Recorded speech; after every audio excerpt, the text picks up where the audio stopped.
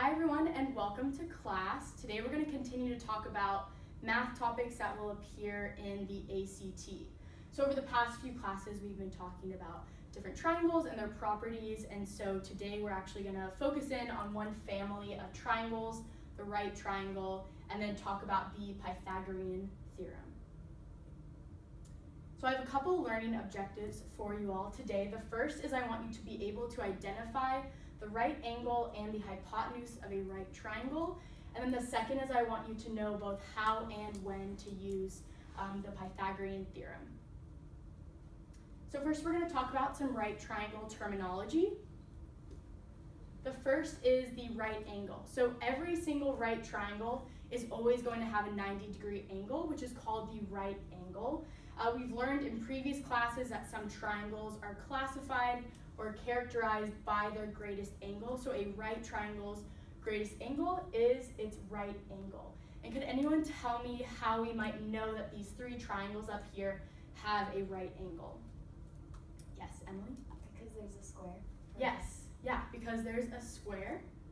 Yeah, so we can see that in the red circle, every single one of these has a right angle. It's really easy to identify. On the ACT, you can see that it will have a little square where the right angle is. So next is the hypotenuse. So we know that the longest side of a right triangle is its hypotenuse, and it's always going to be directly across from the right angle. So could anyone come up and volunteer to show me where the right angle and the hypotenuse is of these triangles? Yes, Lindsay? Okay, so this is the right angle, that's the hypotenuse. Right angle, hypotenuse, right angle, hypotenuse. Perfect. So yeah, we can see that the right angle is right here, and then directly across is always the hypotenuse. And next we're going to cover the Pythagorean theorem. All right, so the Pythagorean theorem is a formula that actually describes the relationship between the three sides of a triangle, and more specifically, the three different lengths of a triangle.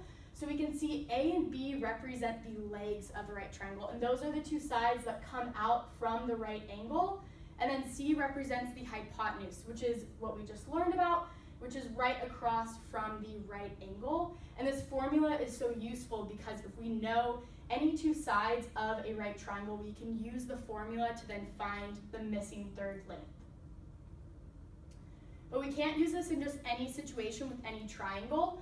First, the triangle must be a right triangle, and next we must be given two sides, so two lengths of the triangle to use this formula. So here I have three different triangles. Could anyone tell me which of the three triangles you can use the Pythagorean theorem with? Yes, Hannah? Is it the one on the right? Yeah, so the one on the right here, we can use because it has both the two sides given, and then it's also a right triangle. So this one right here is a right triangle, but we only have one side, and this one right here is not a right triangle. So now that we know when to use it, let's learn how to use the Pythagorean theorem. I have a triangle right here, it's a right triangle, and I have two given sides. Could anyone tell me what the first step is, where we would plug in these numbers? Yes. So the 6 and the 8 represent the legs of the triangle, so they would represent the A and the B. So it would be 6 squared plus 8 squared equals C squared. Perfect. Yes. So we can see it's 6 squared plus 8 squared equals C squared. And can anyone tell me what the next step is? Yes. So you'd calculate 6 squared plus 8 squared, so you'd get 36 plus 64 equals C squared. Perfect. And then what is 36 plus 64? Yes. 100. 100. Perfect. So now we're down to the last step. Can anyone tell me how we solve for C? Yes. You can take the square root of 100 and you get 10. Yes, perfect. So we end up with 10. So now we have solved our first Pythagorean theorem. So now that brings us to the end of class. So as I said in the beginning, now I hope that you are comfortable identifying the right angle and the hypotenuse of a right triangle, and also knowing both how and when to use the Pythagorean theorem. And I will see you next class. Thank you. Thank you. Thanks.